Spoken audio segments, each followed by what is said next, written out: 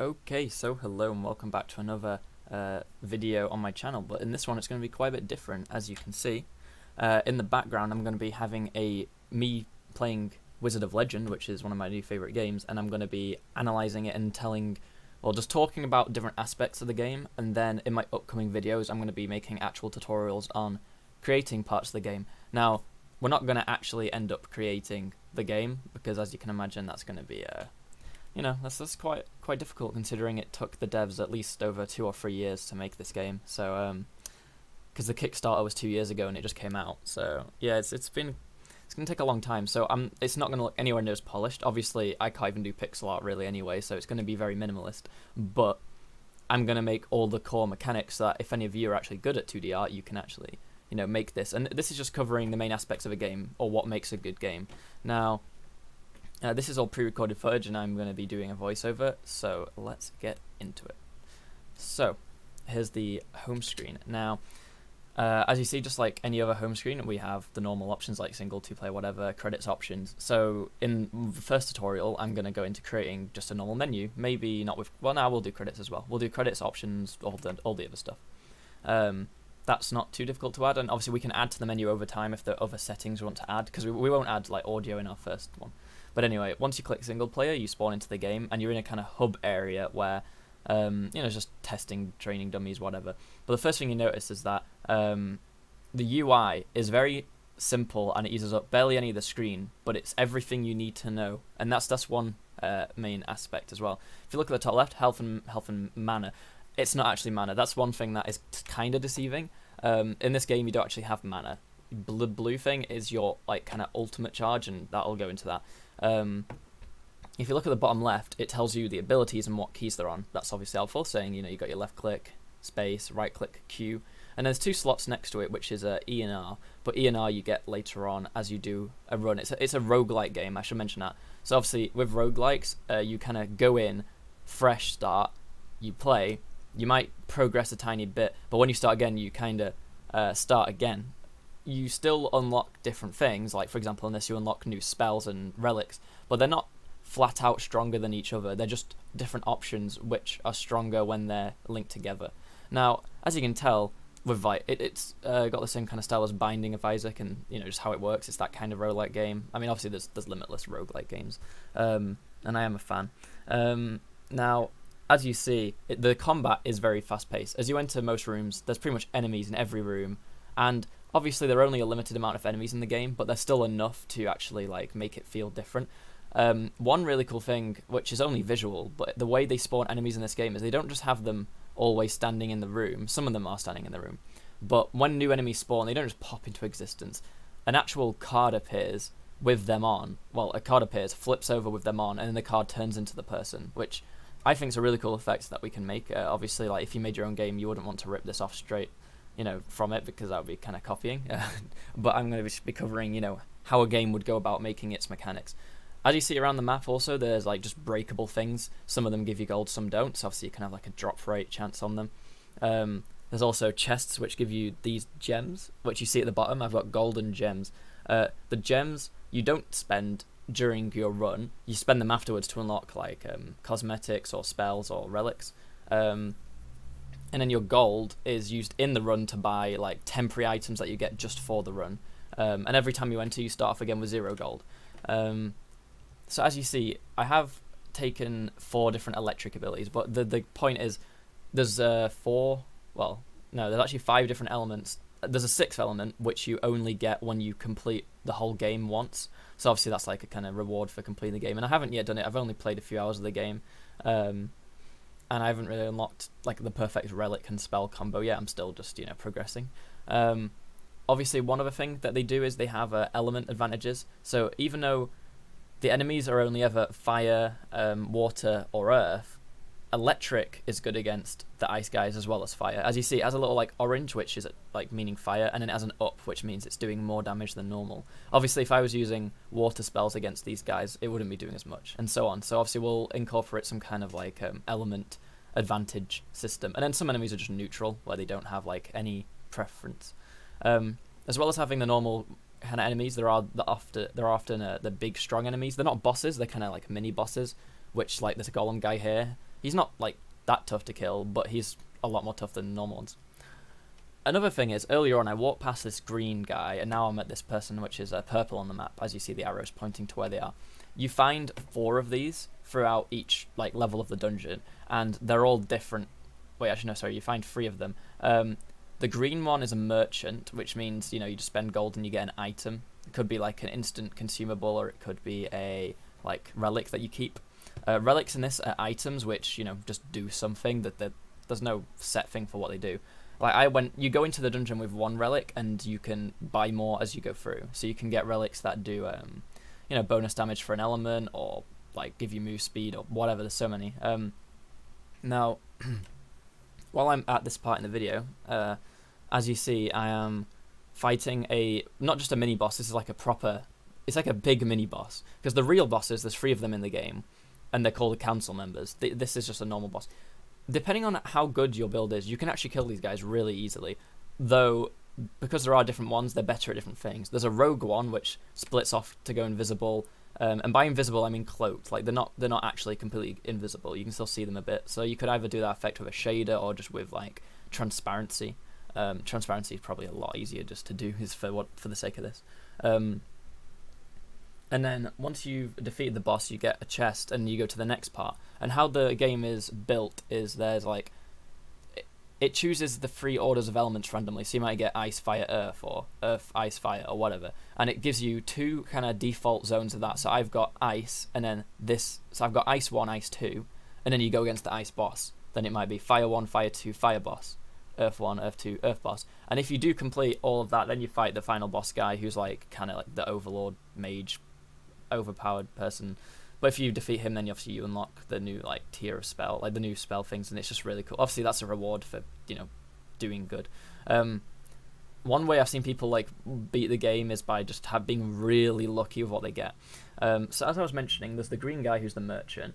Then there's purple ones, and purple ones are to do with your spells, and I think it's just spells actually.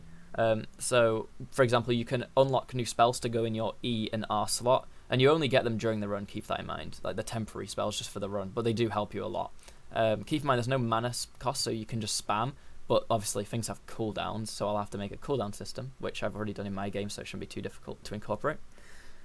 As you see here, also another thing we could do is like, you know, traps on the floor, destroying objects that drop loot that you go and pick up, having loot fly towards you, smashing pots, you know, like there's so much in this game that's still simple enough for me to do, obviously not to the same level of polish, but like to cover. And there's lots of things in this game you might want to know how to do. For example, like tile mapping, you know, the sprite, like going between the sprites depending on how you're moving and where you're aiming and stuff. There's so much to it. And I'm gonna obviously do videos on this. So the first video will just be on the menu. Then I might do a video on, you know, setting up a sprite and getting it to like change the direction it's facing and all this and that and all the other stuff. Then for the rest of this video, obviously I'm nearly at the end of the part 2 of the run. One really good thing about this game and other roguelike games is once you die, you can just go back in again. It's really fast-paced. You're not sitting around waiting. That's one benefit to the game. Like also, yeah, we'll show a mini-map system like this when you press M and it toggles it. I don't actually know, I've never done it before, like how you do a mini-map system where parts of it unlock as you explore, but I'm sure that's like simple enough to do. I'll be able to figure it out, or just look it up if I really need to, but I'm sure I can figure that out. One other thing is we need to do like little encounters where if you enter a certain area, walls come up and you're forced to fight until the enemies are all dead, and then you can leave. Now, one thing to note is I haven't actually checked. I might check before the end of this video, but this game, I didn't look up to make sure it was made in Unity. There's no need for it to be made in Unity for us to make it in Unity. You can make any game in anything. Okay, that's technically not true. You can't make like a 3D game in Game Maker, for example, but you know what I mean. Like most game engines, you can make any game in, or at least a replica of it, or whatever. Now, I'm not doing this tutorial series to, you know, make so that you can, you know, copy this game.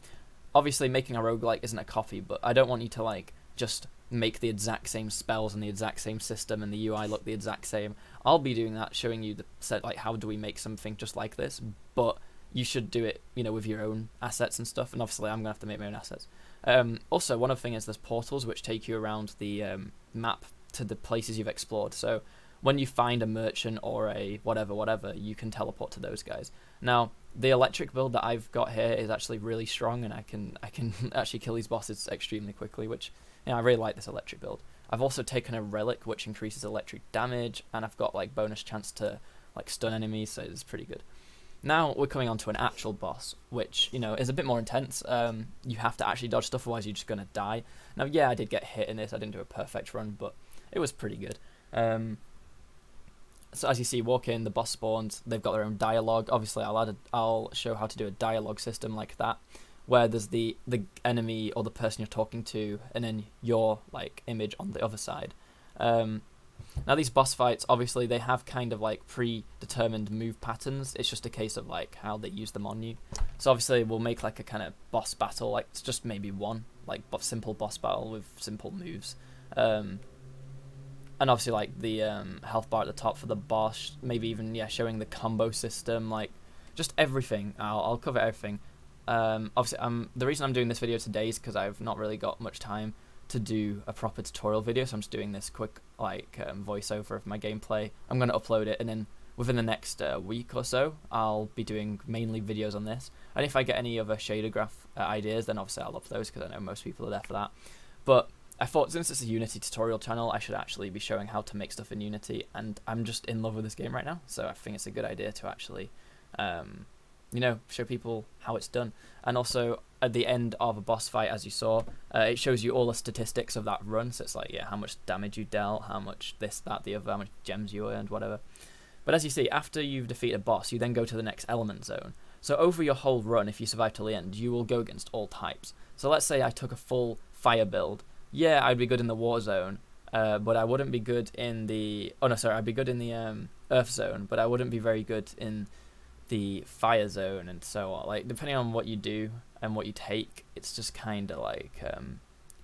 in all honesty, it doesn't reduce your damage to the point where you can't win. It's just a case of it's much more beneficial to kind of take a spread. The reason why I like lightning and earth is because... sorry, lightning and... what's the other one? Wind, is that there's no wind or lightning things, so you're not actually like super weak to them.